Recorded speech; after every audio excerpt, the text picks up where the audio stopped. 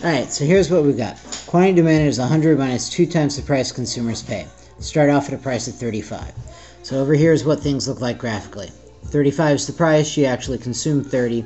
The most that you'd be willing to pay is the vertical intercept, and that's 50. What we're after is consumer surplus. Again, the idea is for each of these 30 units, they'd be willing to pay this much, what is along the demand curve. But they don't, they only pay 35. So the gap between those, the area of this triangle, is consumer surplus. How do we find that graphically? It's the area of a triangle. 1/2 base times height. So 1/2, the base is the amount that they're actually consuming. That's 30. 1/2 times 30. The height is the difference between the vertical intercept and the price they're actually paying. So 50 minus 35. So 1/2 times 30, it's 15. Times another 15 for a grand total of 225. So that's how you find it mathematically.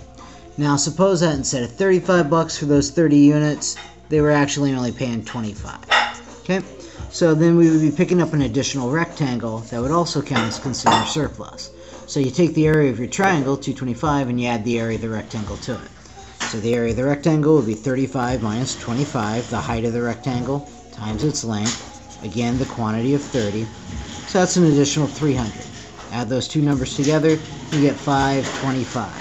And that would be the value of consumer surplus for this demand curve and these different prices.